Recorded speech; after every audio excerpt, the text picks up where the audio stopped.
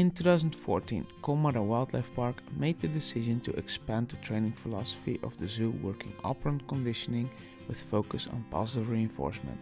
With this in mind, the decision was made to change our elephant management system from free contact to protective contact, and in the fall of 2016 the switchover was made.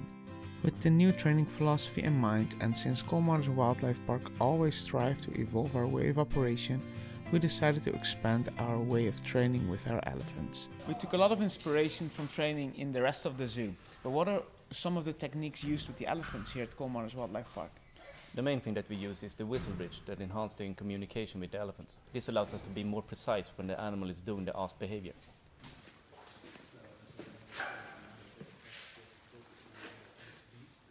Don't you use any target sticks? Yes, we do, but only when training new behaviors. We think it's important to condition the animals to respond to our hand and voice signals. By doing this, we see an increase in motivation and focus of the animals during the training. Another big change that we did is that we only reinforced after the behavior reached its criteria, like you can see here.